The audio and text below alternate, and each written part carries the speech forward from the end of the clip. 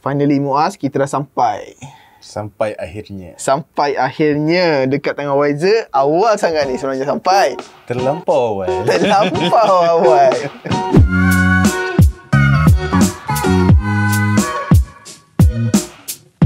Hey guys, Assalamualaikum. Kembali lagi dalam segmen unboxing. Aku tahu segmen unboxing ni mesti korang tunggu kan untuk device ni kan. Aku jamin mesti korang tunggu punya.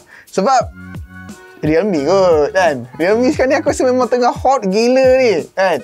Okay, dekat tangan aku sekarang ni, ni dia. Kita dah ada Realme 6 Pro. 6 Pro yang version Pro punya, bukan 6 biasa. Itu kemudian kita ada buat unboxing kan, tapi itu kemudian. Untuk 6 Pro ni sebenarnya adakah dia macam lagi up sikit pada Realme 6 biasa Mas? Memang up lah. Memang up lagi kan. kan. Kalau kita tengok dia punya internal spec dia memang agak mantap lah. Lagi mantap kan. Okay, kita tengok dulu apa feature-feature menarik yang ada pada Realme 6 Pro ni. Yang pertama kita ada ni 64 megapiksel quad camera, 20 kali hybrid zoom. Wow, kita ada 1, 2, 3, 4. Ada 4 tetapan kamera utama. Lepas tu kita ada in-display. Betul, kita ada in-display dual selfie. Lepas tu 90Hz smooth display. Aku boleh cakapkan ini adalah smartphone mid-range pertama yang pakai 90Hz. Kalau sebelum ni korang tengok dekat flagship ya, Realme mula langkah dulu untuk pasang 90Hz dekat mid-range diorang ni. So no wonder lah aku kenapa orang tunggu sangat kan phone ni kan. Yes. Okay, dan yang ketiga ni kita ada VOC 30W. Lepas tu bateri dia 4300 mAh. Dan yang last kali ni dia pakai Snapdragon 720G. Kalau kau nak tahu, Snapdragon ni adalah Snapdragon yang latest, yang terbaru. G belakang tu stand for gaming. Okay, dan color dekat tangan aku ni yang pada review unit ni kita ada lightning red. Lepas tu kita ada RAM dia 8GB dengan storage dalaman 128GB. Okay, so tanpa buang masa, jomlah kita tengok kan. Kau mesti tak sabar macam ni kan. Aku membebel lah kerja. Okay, macam biasa, hey, welcome to Realme family. Dan dalam ni kita ada casing dia, manual book. Casing dia macam smoke black sikit colour dia. Nampak ni, smoke black. Dan kualiti dia keras. Dia bukan silikon biasa. Oh, dia tambah something lah, finishing something kat sini. Realme sebelum ni aku rasa macam tak ada tau. Realme halus je. Timbul. Kau boleh rasa Realme kat sini. Nice tak apa. Sekejap kita try, kita pasang, kita tengok macam mana kat dalam phone So SIM ejector tak ada. Lambat ini ke lightning red. See, korang nampak, aku bagi korang sama-sama tengok dulu. Okay, kita balik kepada dalam kotak ni ada apa. Dalam kotak ni, ini dia, kita ada VOOC 30W power supply unit. So ini adalah China punya version. So dapat tu dia bagi kepala macam ni, kepala China. Okay, 30W ni dekat ni yang paling laju Mas untuk mid range. 30W tau. Agak laju kat tau. So Realme bagi ni semua boom punya spek ni. Tak apa, kita tengok lagi. Dan ini kabel dia, USB-A ke Type-C. Nice. Macam ni lah untuk 2020. Macam ni spek yang korang nak. Macam ni yang kita nak semua. Dan dalam ni lah dia bagi SIM ejector tool. Ni aku keluar dulu awal. Okay dah. So dalam kotak ni dah kosong dah. Tak ada apa dah. So sekarang ni kita balik pada smartphone lah. Okay, aku nak bungkus dulu. So ini dia guys, lightning red Realme 6 Pro. Mengancam. Aku elak-elak daripada flagship tukar pakai Realme yang Jangan bawa main. dia macam pelik lah aku pakai mid-range, tapi spek dia padu kot. So ini dia lightning red. Cantik lah colour dia. Kalau kena dengan sinaran cahaya ni, dia macam ada bentuk S shape kat sini. Bukan S lah, lightning lah. Lightning. Silap lightning. Betul lightning. Yes, lightning. Sebab tu dia panggil lightning red. Okay.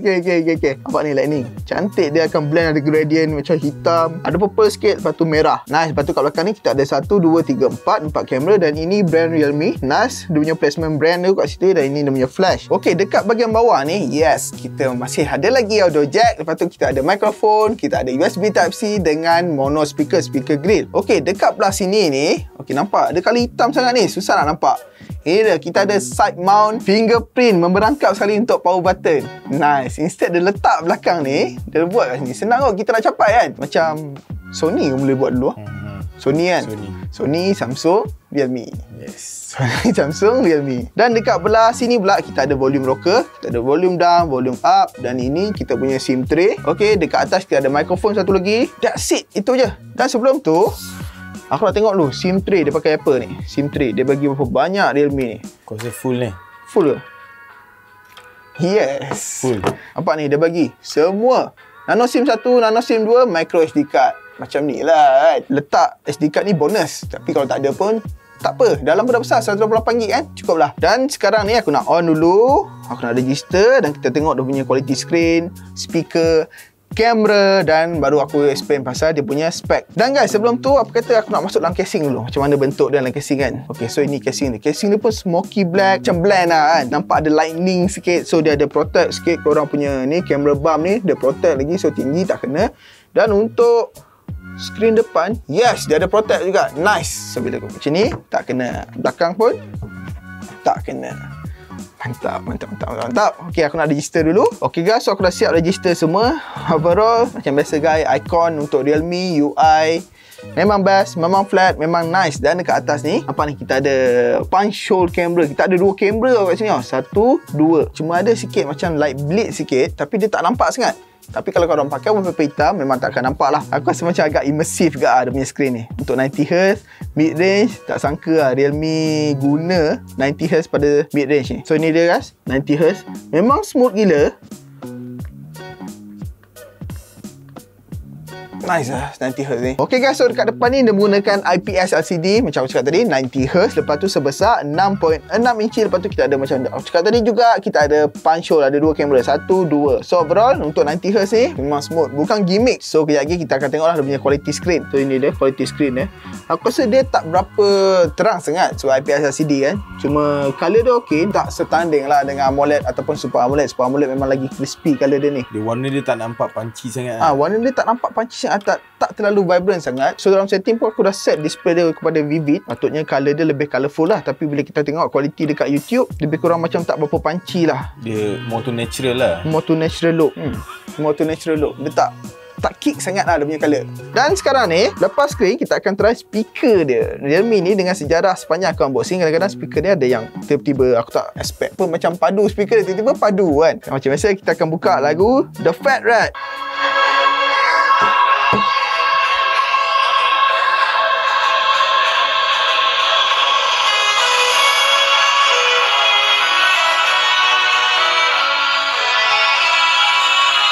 Aku rasa speaker dia macam so-so lah Mas. So-so lah. Cuba aku try perlahan sikit. So-so lah. Kita tengok kat bass.